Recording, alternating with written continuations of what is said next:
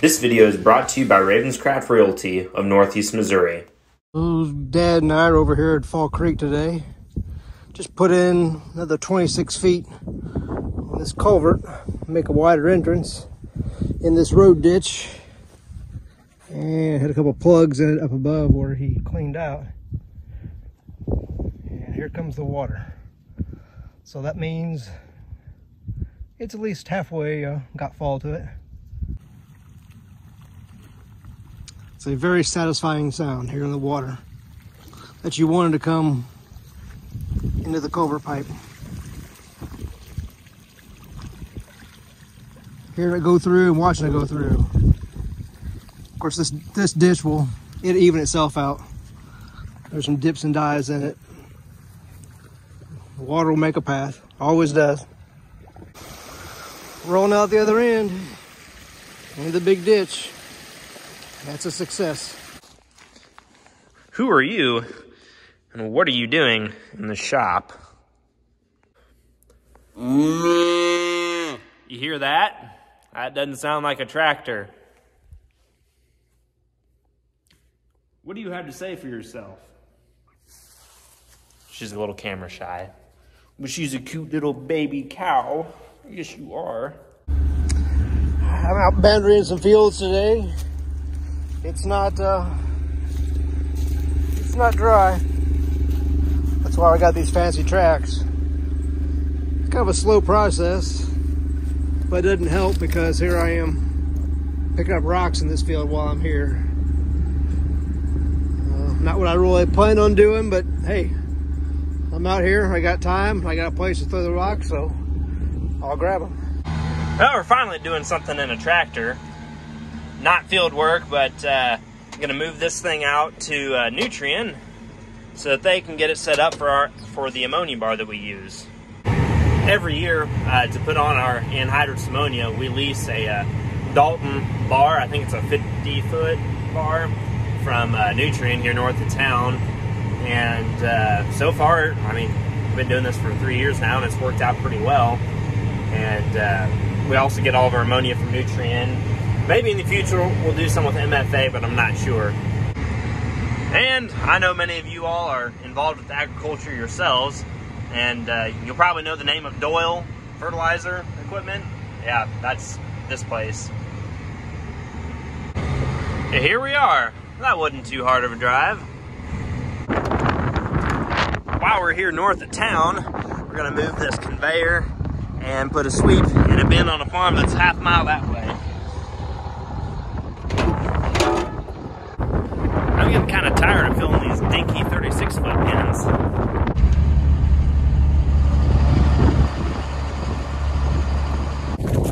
Dad and I were driving along the south end of our home farm and noticed something blue out in the field. Got a nice free mineral tub here, and it doesn't even have any holes in it. It was made to be.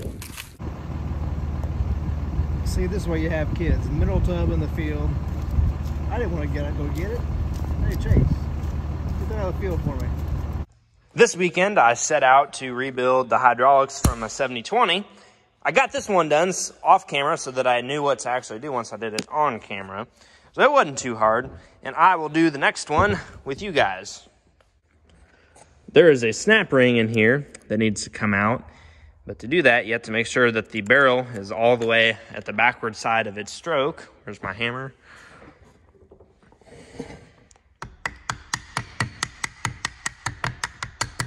Perfect. And part of the reason I'm doing this is to convert these to ISO, but also because these remotes were a little on the worn out side. There's a couple of the little balls that were missing, and they leaked a little bit. And I also don't want to use adapters.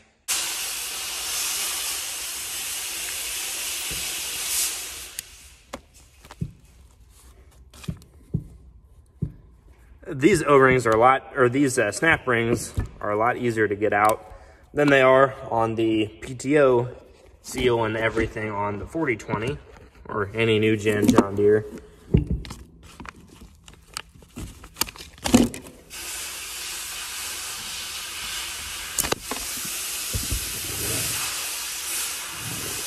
Done.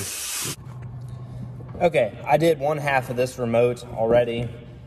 And next step, after you get the snap ring out, is to take this expansion cover here and get it out, which requires a hammer and a punch. And you basically you beat on it until it comes out. Ow.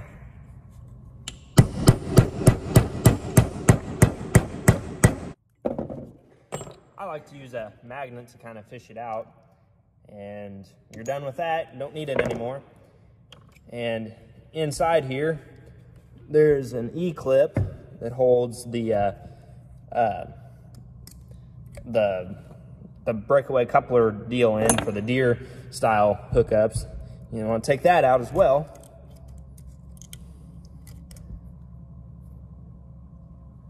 Here we go. Junk, don't need it anymore. And there's a spring. Don't need that. And of course the coupler, yeah, the cow's back there. Take a punch again, tap it out.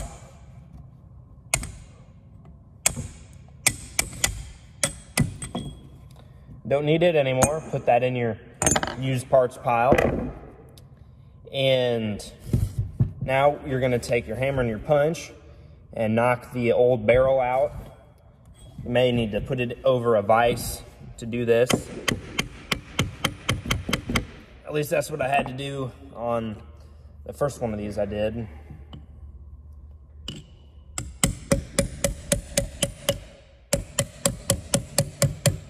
Okay, it's going in the vise.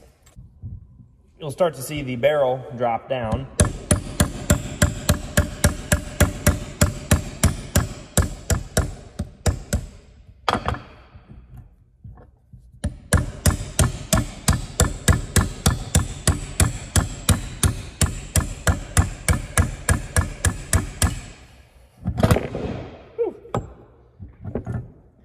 Okay, and this whole, all of it comes out, every bit of it.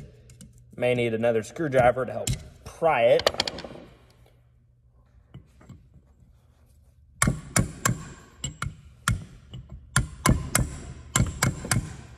This one seems to be fighting me. Oh well. There.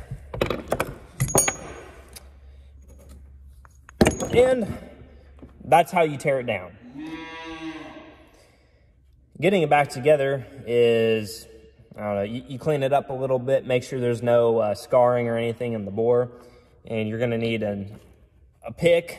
I like this 90-degree pick, and I'm going to take the old O-rings out because the conversions, they're Grove ISO.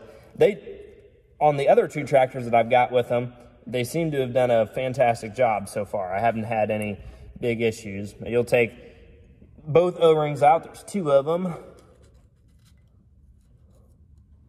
And the second one's about halfway through. Get under it with the pick. Sometimes it takes a couple tries. Come on. Man. And there you go. Now it's tore down. Okay, next step, drop the new insert in. Be careful, make sure that you've got this little indexing pin here facing up, because if you don't, you're just going to pound on it. I have found out the hard way. Ugh. Now, ideally, you just give it a couple light taps and it falls into place, but thus far, it hadn't worked out quite that way.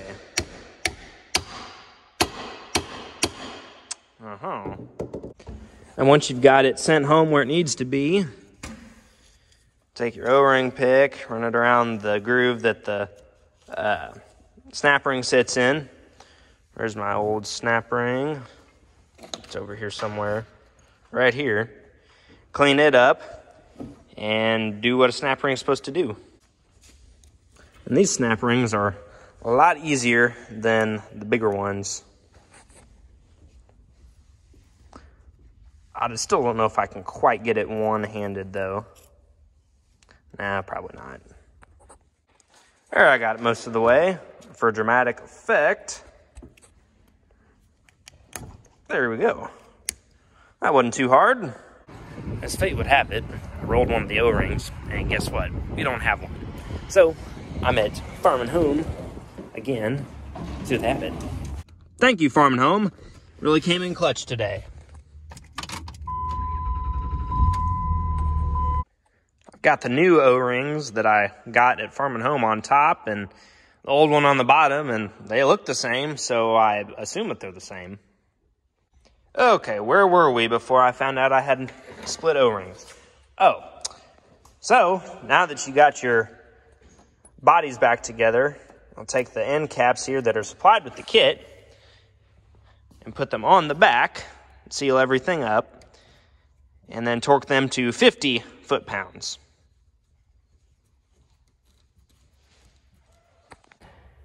Actually, I had that in the wrong order. First, you need a 5/8 socket in your torque wrench. You have to torque the inside first. 50, no problem. Let's go.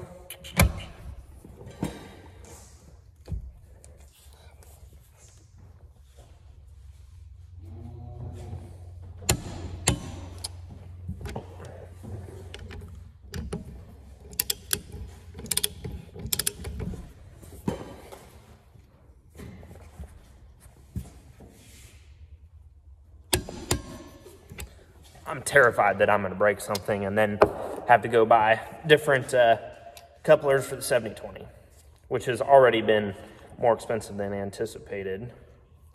But isn't it always?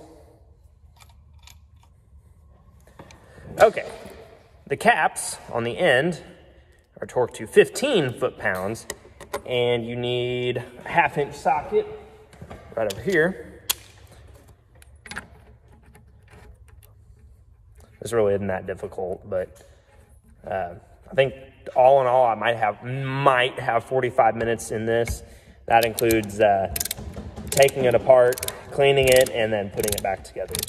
And it took me all of 10 minutes to take them off the tractor, and I might even be able to get them back on before supper. And 15 foot-pounds is not very much, like that. I also have some other relatively big news.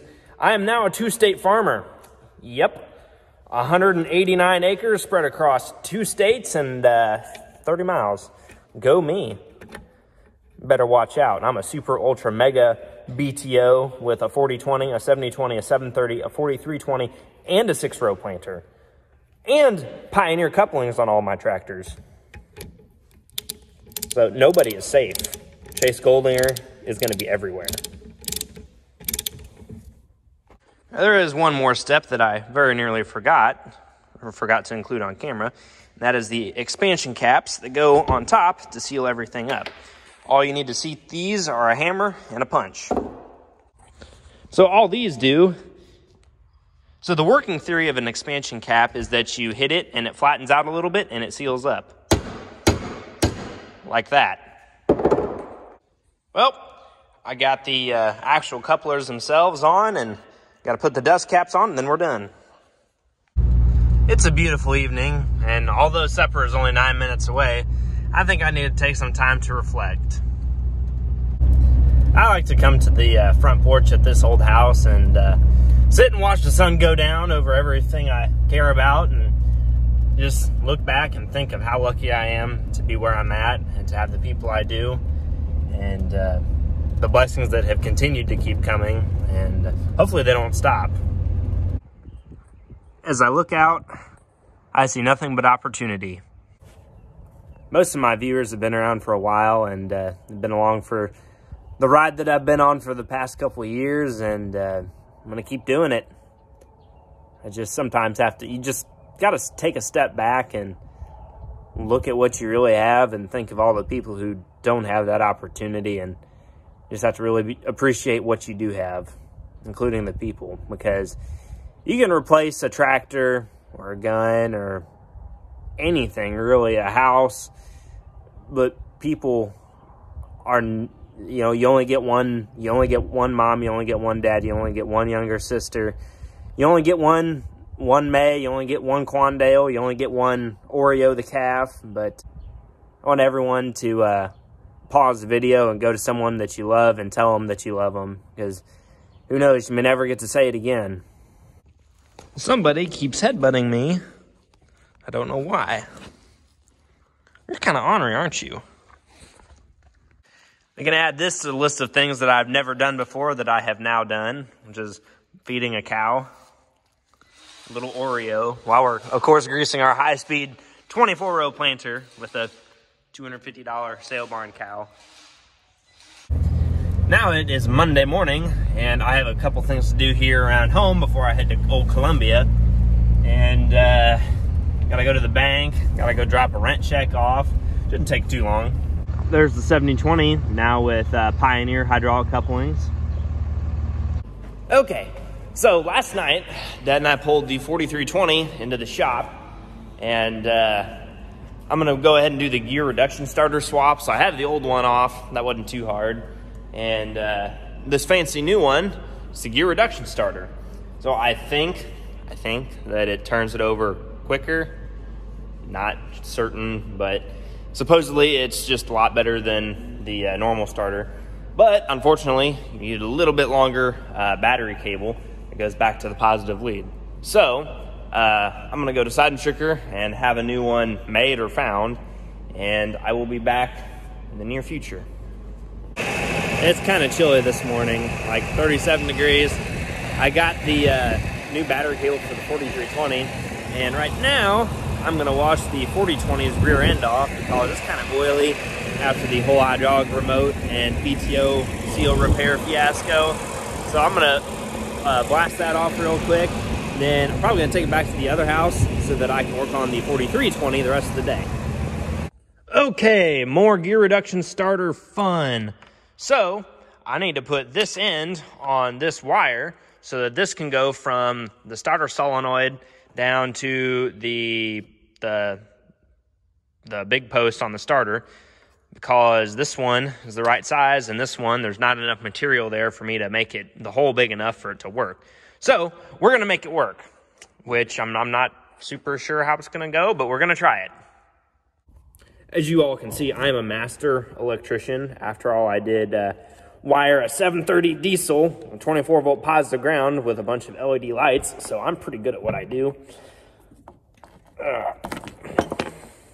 Okay, so get the old end off, you know, you trim it up, make it look really pretty, blah, blah, blah. Don't care. Actually, I do care. This is a nice enough tractor that I can't just do a quick and dirty job like I do some other times. And this is Grandpa's tractor, so Grandpa can't see it looking ugly. Grandpa told me he doesn't like ugly things. So we're making it pretty as we can, or pretty as it has the capacity to be. It'll be difficult to get all this coating off the wire without wire strippers that are big enough, but we'll try it. We'll get there.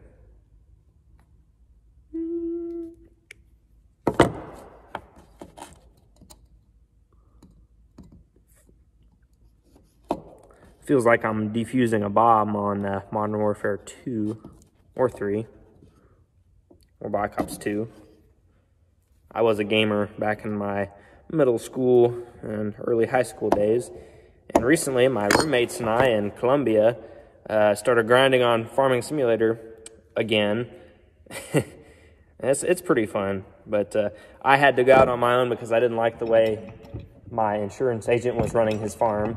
So we had to part ways, unfortunately. Speaking of parting ways, no more cowgirl. So maybe, might be getting a little bit more frequent video uploads now, but it just wasn't going to work out, and so we parted ways. I'm not bitter about it or anything. No reason to be. Life's way too short to be bitter over things that are, I don't want to say as trivial as that, but I don't see a need to be mean to somebody that you once had deep feelings for, so I'm not going to be. This is not going to work. Might have to make a farm and home run. Was this the right end for this gauge of wire? Absolutely not. But did I make it work? Absolutely. Continuity on this video is going to be terrible, but this is several hours later, and I kind of have stuff grounded. I'm curious, so I think this is my keyed power right here. So watch this. So I'm going to turn the key right now. Nothing's going to happen because stuff isn't hooked up right. So this top prong on the solenoid, I think, is my keyed power. Because when I turn the key, the light comes on. I'll try it from a different spot to make sure I'm not fooling myself. This looks like a ground. I'll try it again. So power's not getting from this is way more difficult than I thought. Holy crap.